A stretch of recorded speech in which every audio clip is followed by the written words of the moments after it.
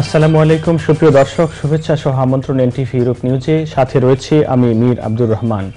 সংবাদের শুরুতে জানিয়ে দেব শিরোনাম।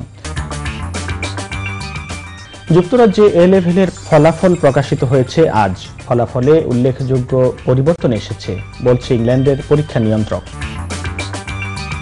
বিপুল সংখ্যক ব্যবসায়ী ও কমিউনিটি নেতৃবৃন্দের উপস্থিতিতে নর্দাম্পটন শহরে অনুষ্ঠিত হয়ে গেল বিজনেস ফ্রেন্ডস অফ এনটিভির চতুর্থ রোড শো। এবং 15ই আগস্ট মহান জাতীয় শোক দিবস উপলক্ষে ম্যানচেস্টারস্থ বাংলাদেশ হাই কমিশনের উদ্যোগে এক আলোচনা সভা ও মিলাদ মাহফিল অনুষ্ঠিত। দর্শক শুনছিলেন শিরোনাম, এখন জানিয়ে দেব বিস্তারিত সংবাদ।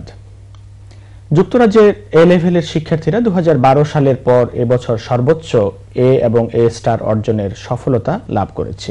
ইংল্যান্ডের পরীক্ষা ব্যবস্থায় আমূল পরিবর্তন আনার পরও এ ধরনের ফলাফল প্রশংসনীয় বলছে সংশ্লিষ্টরা। এছাড়াও এবছর 26.4% টপ গ্রেড পাওয়া পরীক্ষার্থীদের বিশেষ সম্মানে ভূষিত করা হয়। শুধু তাই নয়, এবছর এ স্টার থেকে সি গ্রেড পাওয়ার শিক্ষার্থীদের সংখ্যা গত বছরের তুলনায় বৃদ্ধি পেয়েছে।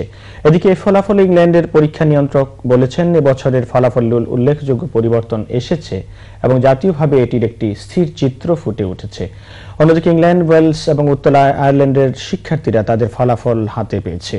তবে সামগ্রিকভাবে পুরো দেশে 97.6% এ লেভেলের শিক্ষার্থীরা এ স্টার থেকে ই গ্রেড অর্জন করেছে, যা গত বছর ছিল 97.9%। তবে ইতিবাচক ব্যাপার হলো এবছর 97,627 জন শিক্ষার্থীরা গণিত বিষয়টি বেছে নিয়েছে, যা এবছরের সবচেয়ে জনপ্রিয় সাবজেক্ট ছিল। I'm Jess, I got 3 A stars and I'm going to study natural sciences at Cambridge next year. It's been the best 2 years of my life. I don't think I've realised I'm not coming back yet. It's amazing.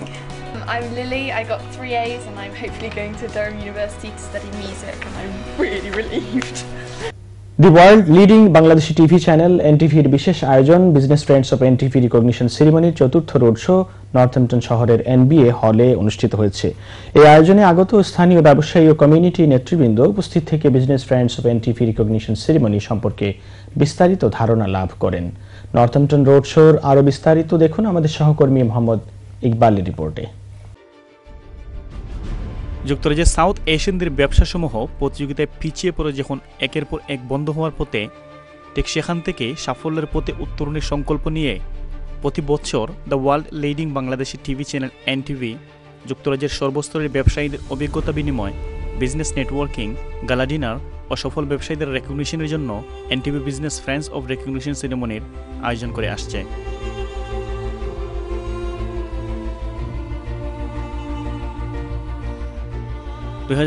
সালের 1 অক্টোবরে বার্মিংহামে অনুষ্ঠিত হতে যাওয়া এই recognition অনুষ্ঠানের কার্যক্রম সবার কাছে পৌঁছে দিতে business friends of recognition ceremony team যুক্তরাজ্যের বিভিন্ন শহরে রোড শো করার পর তাদের চতুর্থ রোড শোর আয়োজন করে ব্যবসার শহর হিসেবে খ্যাত নর্থহ্যাম্পটনে।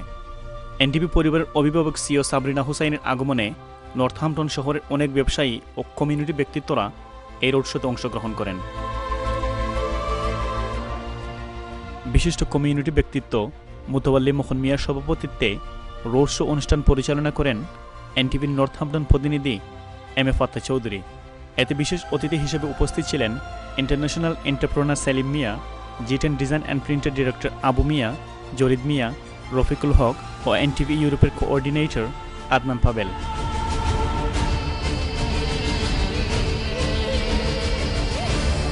অনুষ্ঠানের সূচনা বক্তব্যে এনটিভির নর্থ ও মিডল্যান্ডস ব্যুরো প্রধান ফারস Ahmed Chowdhury business friends of recognition সেরিমনির বিভিন্ন কার্যক্রম প্রেজেন্টেশন করেন।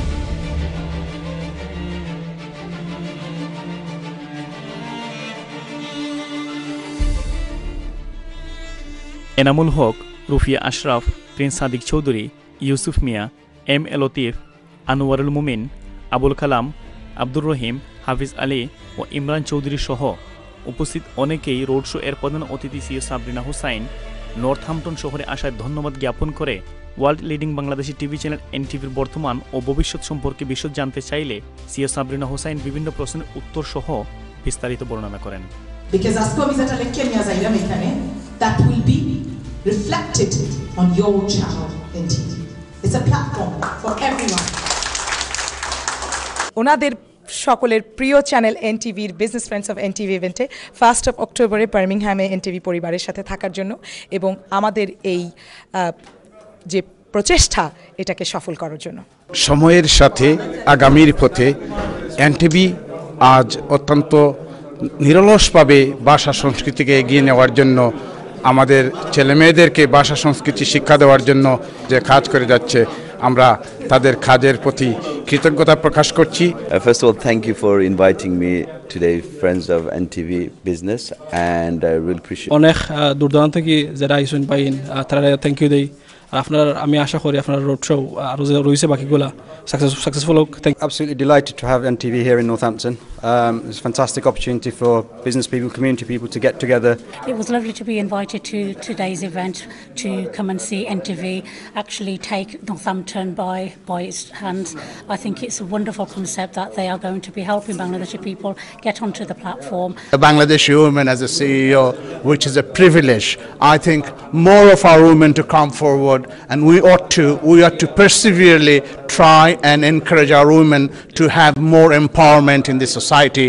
That is the only way perhaps the Bangladeshi community will emancipate socially, culturally, economically and educationally.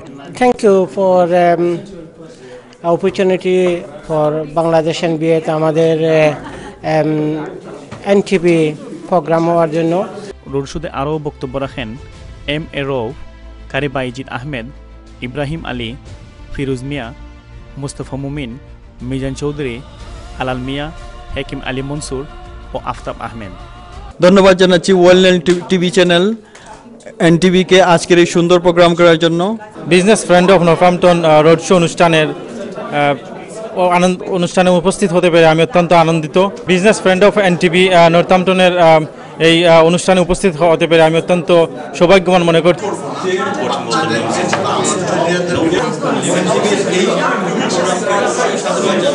I'd like to thank the Northampton team for inviting us. Also, the NTV is doing a fantastic job.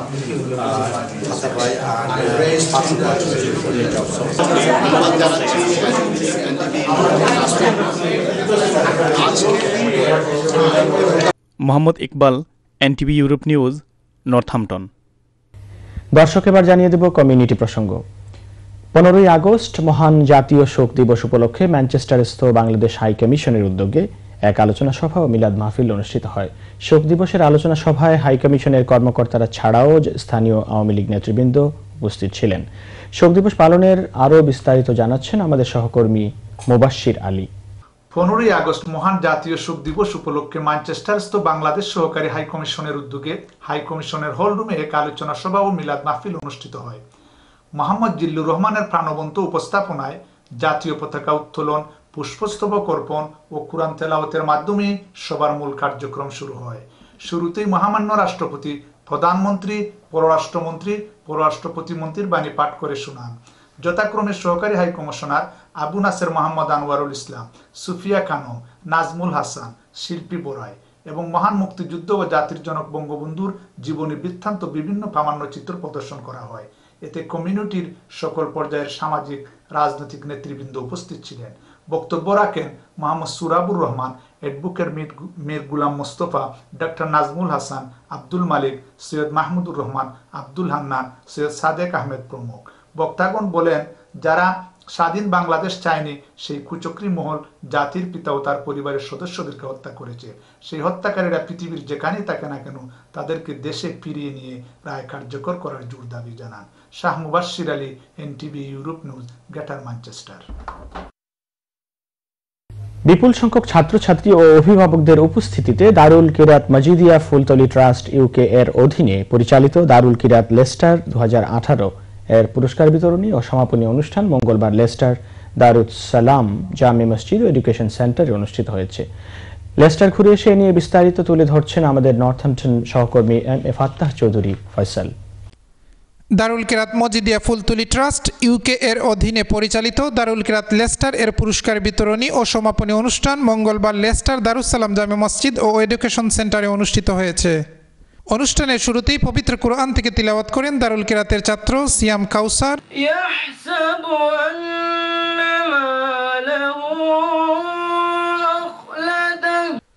দারুল কিরাত লেস্টারের সভাপতি হাজী রকিব মিয়ার সভাপতিত্বে এবং নাজিম হাফিজ মাহবুবুর রহমানের পরিচালনা অনুষ্ঠানে আগত অতিথিবৃন্দের মধ্যে বক্তব্য প্রদান করেন আব্দুল শহীদ, আব্দুর রউফ, মাওলানা আমিনুল হাসান, হাফিজ আতিকুর রহমান, মৌলানা মুস্তাফা কামাল এবং মসজিদ কমিটির সভাপতি ফখরুল মিয়া। এ সময় বক্তারা এদেশে বেড়ে ওঠা নতুন প্রজন্মের কাছে শুদ্ধ করে কুরআন শিক্ষার গুরুত্ব তুলে ধরেন। So there is a authentic chain of tuition from the best of creation, from Rasulullah sallallahu alaihi wasallam to his student, to his student, to his student. One of our great scholars of Bangladesh, Sheikh Fultali, he also learnt it from one of the students of Rasulullah sallallahu alaihi wasallam. 3 সপ্তাহ ব্যাপী summer হলিডেতে অনুষ্ঠিত এবারে intensive তাজউইদ কোর্সে সূরা class থেকে সালিস class পর্যন্ত অংশগ্রহণকারী 106 জন ছাত্রছাত্রীর মধ্যে পরীক্ষায় উত্তীর্ণদের সার্টিফিকেট এবং প্রতিযোগিতায় বিজয়ীদের মধ্যে ট্রফি তুলে দেন অনুষ্ঠানে আগত অতিথিবৃন্দ।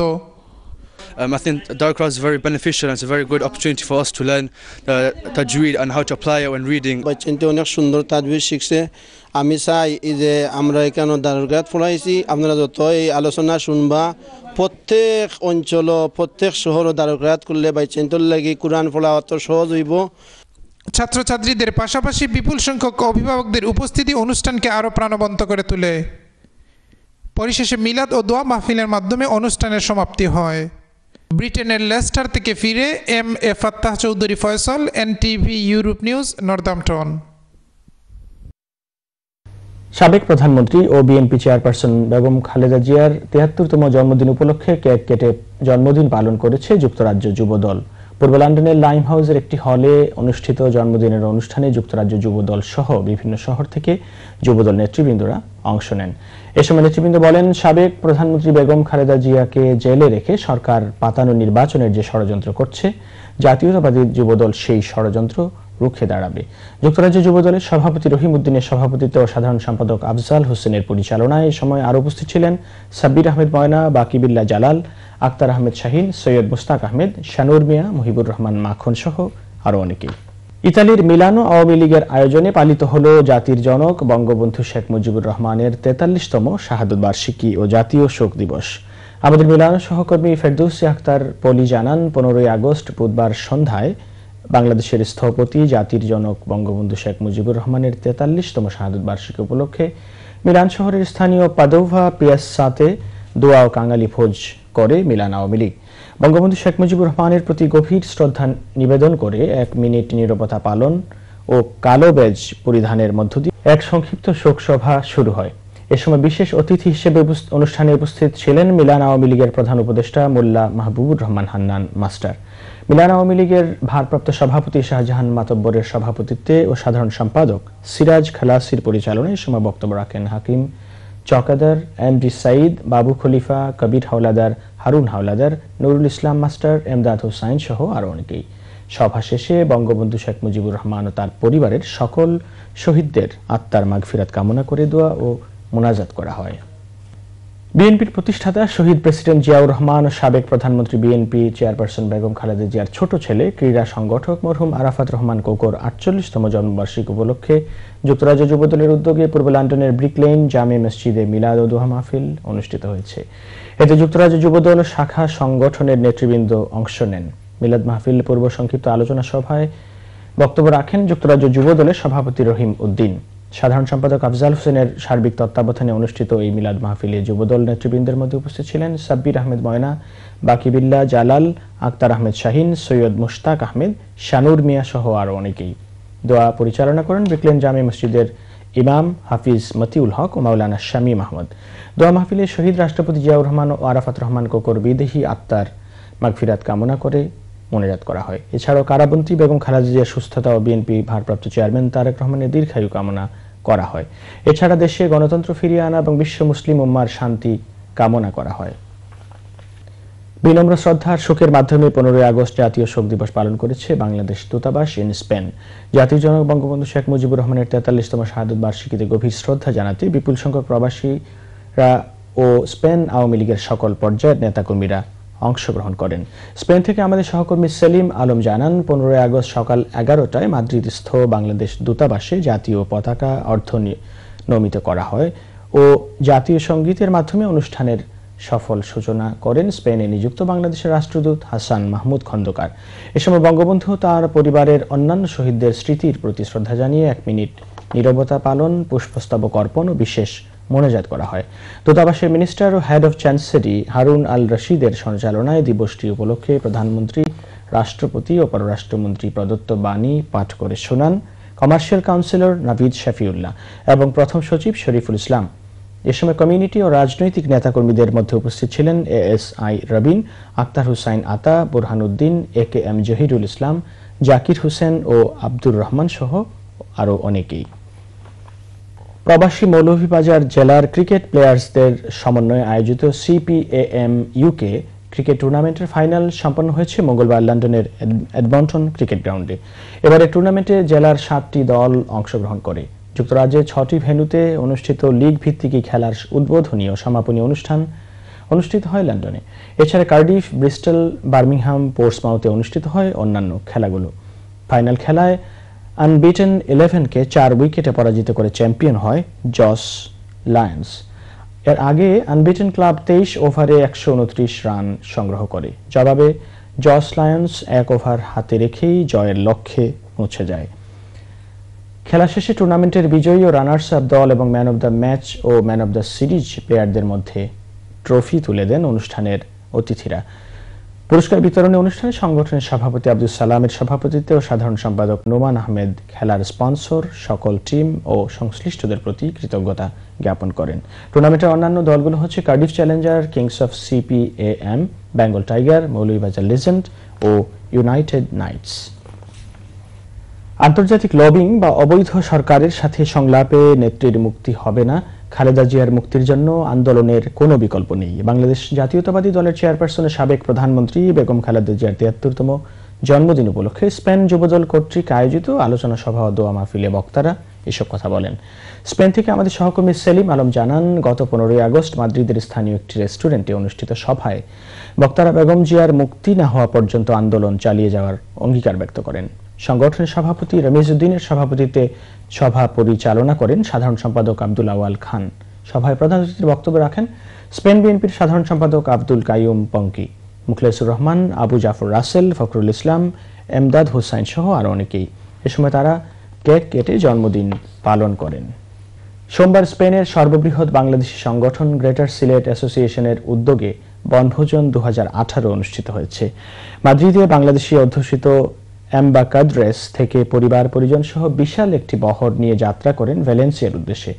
আমাদের সহকর্মী সেলিম আলম জানান, বিখ্যাত এই সমুদ্র সৈকতে দিনব্যাপী আনন্দ উৎসবে মাতোয়ারা ছিলেন অংশগ্রহণকারী প্রায় 3 শতাধিক নারী, পুরুষ আর শিশু কিশোর।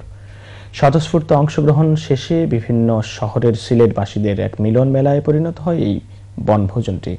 এতে আরও অংশ নেন স্পেনে বসবাসরত অন্যান্য জেলার প্রবাসী বাংলাদেশিরাও। এই চমৎকার আয়োজন সম্পর্কে গ্রেটার সিলেট অ্যাসোসিয়েশনের সভাপতি লুৎফুর রহমান বলেন, সিলেটবাসী সহ সকল প্রবাসীদের মাঝে সম্প্রীতি, বন্ধুত্ব, সর্বোপরি আন্তরিক সম্পর্ক উন্নয়নই তাদের মূল লক্ষ্য। সংগঠনের সাধারণ সম্পাদক ইসলাম উদ্দিন পঙ্কির সঞ্চালনায় এই আয়োজনে সার্বিক সহযোগিতা ছিলেন আল মামুন, কামরুজ্জামান সুন্দর, আব্দুল মুজাকির, আব্দুর রাজ্জাক প্রমুখ। পরে এক সংক্ষিপ্ত অনুষ্ঠানের মধ্য দিয়ে বিভিন্ন খেলাধুলায় বিজয়ীদের মাঝে পুরস্কার তুলে দেন সংগঠনের নেতৃবৃন্দ। জাতির জনক বঙ্গবন্ধুকে ভালোবাসলে তার আদর্শ এবং দেখিয়ে দেওয়া পথ আমাদের অনুসরণ করেই আগামীর সোনার বাংলাদেশ করতে হবে। জাতীয় শোক দিবস এবং বঙ্গবন্ধু শেখ মুজিবুর রহমানের 43তম শাহাদত বার্ষিকী উপলক্ষে আলোচনা সভায় বক্তারা কথা বলেন। স্পেন থেকে আমাদের সহকর্মী সেলিম আলম জানান, গত 15 আগস্ট রাতে মাদ্রিদের ঢাকা ক্যাফে রেস্টুরেন্টে স্পেন আওয়ামী লীগের ব্যানারে এই সভা অনুষ্ঠিত হয়।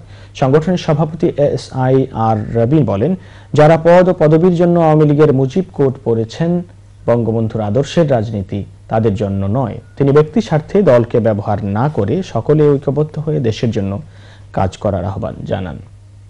সাধারণ সম্পাদক আব্দুর রহমান এবং রফিক খানের পরিচালনায় অনুষ্ঠিত সভায় বক্তব্য রাখেন সিনিয়র সহসভাপতি জাকির হুসাইন, একে জহিরুল ইসলাম, জাকির হোসেন চাঁদ, শ্যামল তালুকদার ও আলমগীর হুসাইন সহ আরো অনেকেই। ইতালির মিলান লম্বার্দিয়া দিরাই সমাজ কল্যাণ সমিতির উদ্যোগে প্রতি বছরের মতো অনুষ্ঠিত হয়ে গেল প্রবাসীদের মিলন মেলা ও বার্ষিক বনভোজন 2018। আমাদের মিলানো সহকর্মী ফেরদৌসী আক্তার পলি জানান, বুধবারই সংগঠনটি মিলানোতে বসবাসরত প্রবাসী বাংলাদেশিদের নিয়ে সকাল 6টায় মিলানো শহরের লোকালয় ছেড়ে দূরে প্রকৃতির অপূর্ব সৌন্দর্য বেষ্টিত মিলানোর পার্শ্ববর্তী লিগুরিয়াস সমুদ্র সৈকতে পাড়ি জমায়। সারা দিনব্যাপী ব্যাপক আয়োজনে ছিল মহিলা, শিশু ও পুরুষদের জন্য বিভিন্ন খেলাধুলা, র্যাফেল ড্র ও গানের আসর। দিরাই সমাজ কল্যাণ সমিতির সভাপতি শোয়েব আহমেদের সভাপতিত্বে এবং সাধারণ সম্পাদক শেখ পাভেলের পরিচালনায় গাড়ি ছাড়ার প্রাক্কালে এক সংক্ষিপ্ত শুভেচ্ছা সভায় বক্তব্য রাখেন জামাল উদ্দিন, নাসির উদ্দিন, আব্দুল তাহিদ, সালাউদ্দিন রিপন, দবির আহমেদ সহ আরো অনেকেই। এ সময় সভাপতি তার বক্তব্যে বলেন, এই ধরনের আনন্দ ভ্রমণে প্রবাসী শত কর্মব্যস্ততায় সমস্ত ক্লান্তি মুছে কাজের স্পৃহা বৃদ্ধি করে এবং আগামীতে আরো বড় পরিসরে মিলানো প্রবাসী বাংলাদেশিদের নিয়ে বনভোজন করার আশাবাদ ব্যক্ত করেন তিনি। সুনামগঞ্জ জেলা পরিষদের উদ্যোগে বৃহস্পতিবার পবিত্র ঈদুল আজহা উপলক্ষে দরিদ্র মানুষদের মধ্যে খাদ্য সামগ্রী বিতরণ করা হয়েছে। শহরের বিভিন্ন এলাকার 1000 দরিদ্র পরিবারের মধ্যে এই খাদ্য সামগ্রী বিতরণ করা হয়। দুপুর 12টায় জেলা পরিষদ প্রাঙ্গণে দরিদ্র মানুষদের মধ্যে খাদ্য সামগ্রী বিতরণ করেন সুনামগঞ্জ জেলা পরিষদের চেয়ারম্যান ও জেলা আওয়ামী লীগের সিনিয়র সহসভাপতি নুরুল হুদা মুকুট। এ সময় জেলা পরিষদের প্রধান নির্বাহী ও সুনামগঞ্জের স্থানীয় সরকার বিভাগের উপপরিচালক Mohammad Imran Hossain, Sunamganj chamber of commerce and industries এর সভাপতি ও জেলা যুবলীগের আহ্বায়ক খায়রুল হুদা চপল, সুনামগঞ্জ পৌরসভার সাবেক মেয়র নুরুল ইসলাম বজলু, জেলা পরিষদের সদস্য সৈয়দ তারিক হাসান দাউদ ও সেলিনা আবেদিন, জেলা যুবলীগের যুগ্ম আহ্বায়ক আসাদুজ্জামান সেন্টু প্রমুখ উপস্থিত ছিলেন। 1000 পরিবারের মধ্যে খাদ্য সামগ্রী বিতরণ করা হয়। জেলা পরিষদের চেয়ারম্যান নুরুল হুদা মুকুট জানান, গত বছর থেকে তারা জেলা শহরের 1000 দরিদ্র পরিবারকে চিহ্নিত করে সহায়তা প্রদান করছেন। এরই ধারাবাহিকতা এবছরও দেয়া হচ্ছে এগুলো। জেলা পরিষদের প্রধান নির্বাহী মোহাম্মদ ইমরান হোসাইন বলেন, জেলা পরিষদের উদ্যোগে এটি প্রথম যে হতদরিদ্রদের মধ্যে খাদ্য সামগ্রী বিতরণ করা হচ্ছে। দর্শক, সংবাদ শেষ করব তার আগে আরেকবার জানিয়ে দিচ্ছি শিরোনামগুলো। যুক্তরাজ্যে এ লেভেলের ফলাফল প্রকাশিত হয়েছে আজ। ফলাফলে উল্লেখযোগ্য পরিবর্তন এসেছে বলছে ইংল্যান্ডের পরীক্ষা নিয়ন্ত্রক। বিপুল সংখ্যক ব্যবসায়ী ও কমিউনিটি নেতৃবৃন্দের উপস্থিতিতে নর্দাম্পটন শহরে অনুষ্ঠিত হয়ে গেল business friends of এনটিভির 4র্থ road show. এবং 15ই আগস্ট মহান জাতীয় শোক দিবস উপলক্ষে ম্যানচেস্টারস্থ বাংলাদেশ হাই কমিশনের উদ্যোগে এক আলোচনা সভা ও মিলাদ মাহফিল অনুষ্ঠিত। এ ছিল আমাদের হাতে থাকা এনটিভি ইউরোপ নিউজের সর্বশেষ আয়োজন। এই খবরের ভিডিও সহ আপডেট জানতে ভিজিট করুন ইউরোপ এনটিভি অনলাইন www.europentv.com। সাথে থাকার জন্য সকলকে ধন্যবাদ। আল্লাহ হাফেজ।